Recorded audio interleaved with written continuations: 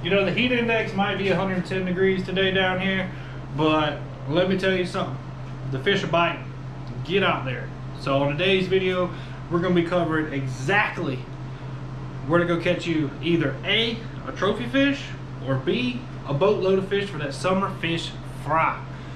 What's going on, guys? I'm Stephen Turner with Turner Fishing. Welcome back to the channel. If you're looking for the best crappie fishing advice on YouTube, you found it. So summertime crappie. A lot of people don't even realize that that is even a thing. You know, they're like, oh, the crappie are spawning. Let me go throw this cork up shallow. Got me a limit. All right, I'm done for the year. Let's go catch some catfish and some bluegill.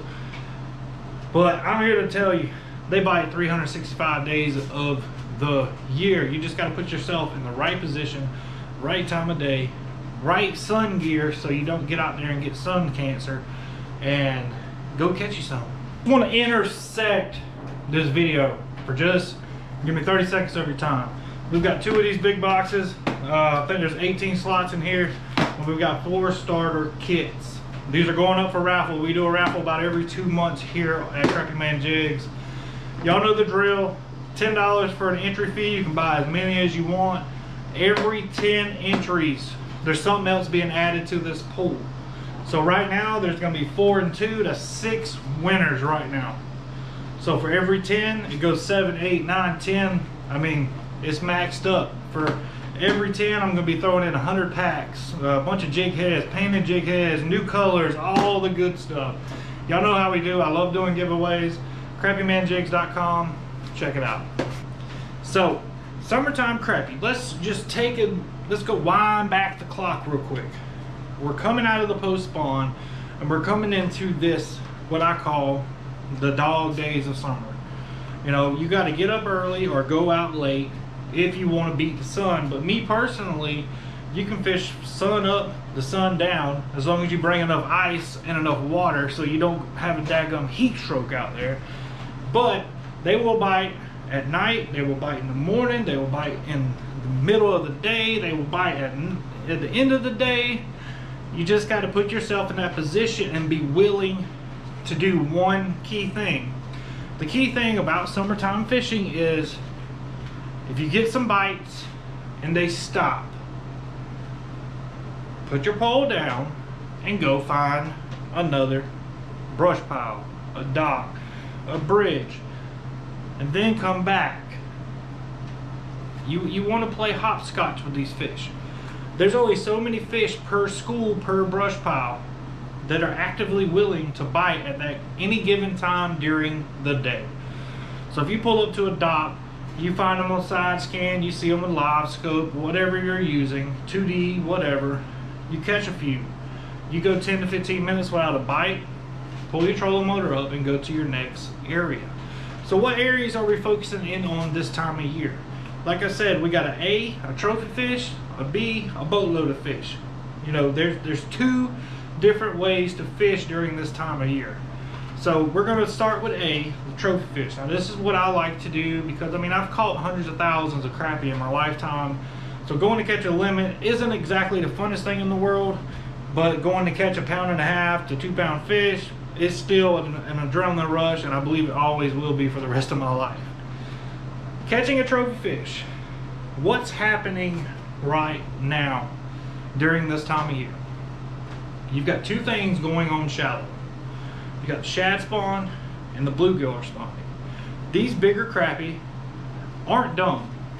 They got big for some reason. And the reason is they're kind of like me. They know how to eat. Shad are up there spawning. They got to stop spawning on that bank and come out to 5 to 10 feet of water. Crappie are going to be sitting there waiting on them, and they're going to gorge on them because there's only, you know, so many crappie shallow this time of year. The majority of your fish are going to be deep. But you got a shad spawn in the morning, they're going to gorge on the shad. Alright, now during the heat of the day, you've got a bluegill spawn. You've got a lot of fry coming from these bluegills. Your bluegills are making hundreds of thousands of fry. I mean, there's bluegill beds everywhere. And those crappie are going to pull up and eat those bluegills. Crappie are carnivores. They don't give a crap. They're going to eat their fry, bass fry, striper fry, catfish fry, whatever will fit in their mouth, they will eat. So where do we find these areas? Bluegill beds, very simple to find if you have side scan. You put your side scan on 50 to 60 feet, get out in about 10 feet of water and follow that contour and look towards the bank on your screen. You'll see little indications of bluegill beds. And once you find the bluegill beds, where are the crappie?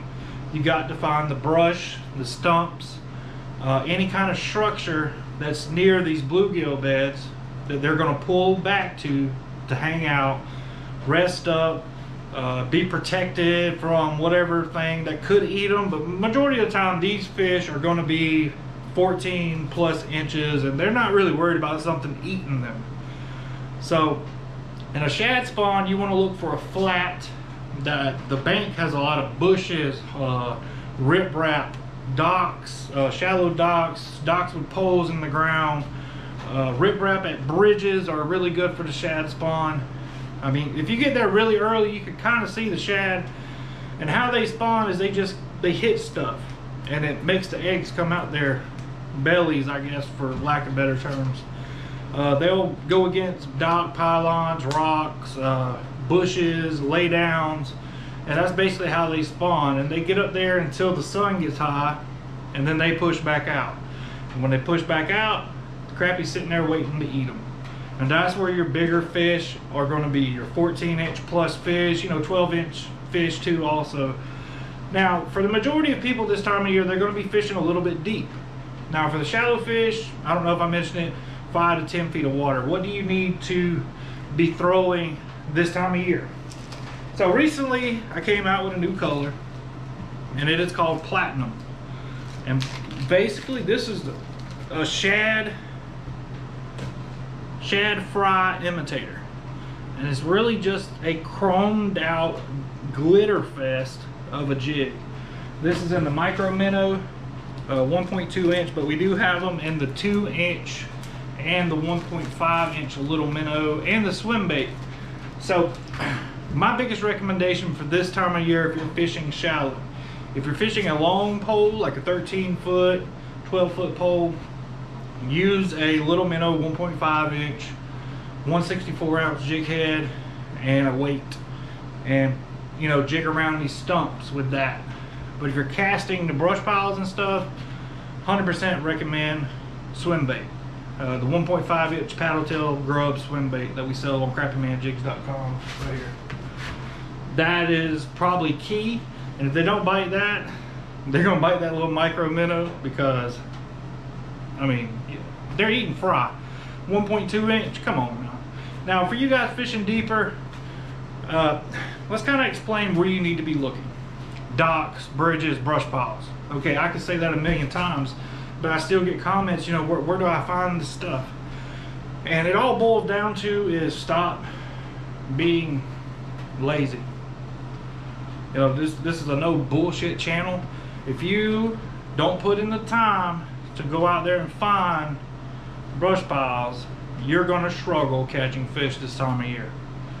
Either find them, put them in yourself. I know I get some comments that their lakes don't allow them to put in brush piles, but a 10-foot John boat at 2 o'clock in the morning does a lot of damage. You didn't hear that from me though.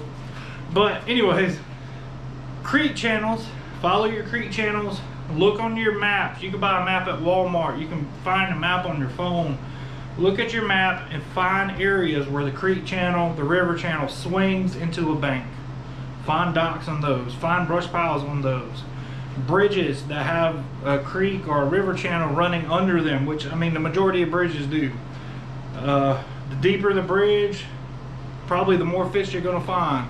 The shallower the bridge, the bigger the fish you're going to find, etc. But you got to realize that this time of year, you've got to move. I'm talking about these 12 to 16 inch fish up shallow. You're probably going to fish 4 or 5 hours for like 4 fish, but they're going to be huge, and that's just the name of the game. Now, for your deeper fish, you can limit out in 10 minutes if you find the right school at the right time. But majority of the time, you're going to find your brush piles 10 to 25 feet of water, but you want that brush to have dots on top of it. Now, if you're not using electronics, I can't really pinpoint you where you need to be fishing this time of year, because if you can't find the deeper structure, you're probably not going to find any fish. So if you're bait fishing, I mean, unless you have access to get to a bridge or have a fishing dock with a brush pile that's out deeper, you're probably SOL. I mean, crappie, you know, 80% of them are going to be deep, and then you got 20% up shallow, in my opinion. So for your deeper stuff, creek channels, river channels, idle through these. It takes hours to break down the sections of lake to find these brush piles, mark these brush piles, check these brush piles. For your docks, you want to side scan them, you want to 2D down the front of them. You know, dock owners put brush out in front of their docks if it's a good dock. It's just really a lot of time to find these areas, which I know is hot, so you don't want to be sitting still for long. So I mean, idling around kind of helps out. But if you get too hot this summer, find some bridges. Go to a bridge, get up under the shade. You know, there's going to be crappie somewhere on that bridge, I can guarantee you. But how do you catch these deeper fish? And we've got another new color come out. My buddy Cleveland, you know, he's been a channel member for a long time, and he loves fishing pink deep. And I never understood it until I tried it myself a couple weeks ago. And it seems like the deeper the brush, the more they like pink. So I made what I call bubble young. It's a pink, a fluorescent pink on top and a pearl bottom, and it's killer for deep water brush piles.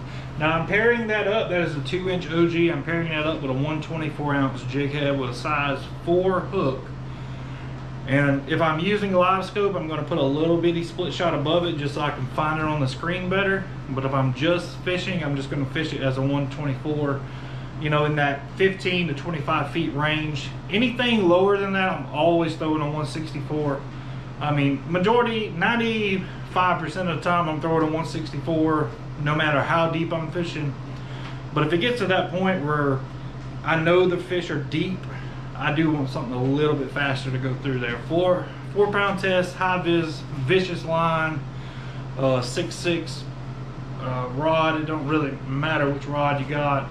It don't really matter which reel you got. Just something you're comfortable with. I mean, I'm not sponsored by any rod. I can catch them on a stick as long as I can feel that line with my finger.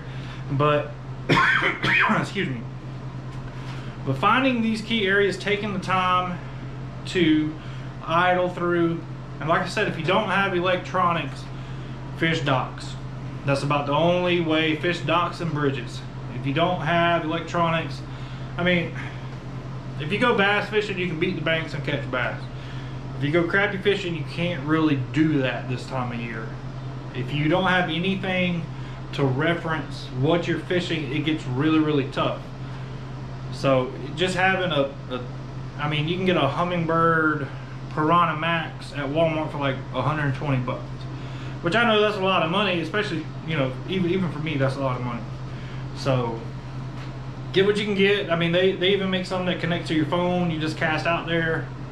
You got to do what you got to do to find some kind of structure, something that you could throw a marker buoy on and catch them. So these deeper brush, another surefire way to catch these fish. I don't want to leave this out of the video. You know, I am a jig company owner, so obviously I want you to buy some of my jigs. But at the same time, a slip court with a minnow, deep brush piles, it don't get no better than that. So hopefully I steer you in the right direction this time of year. Get out there, catch you some fish, fill your boat up, have you a nice family fish fry, and I'm gonna catch y'all on the next video.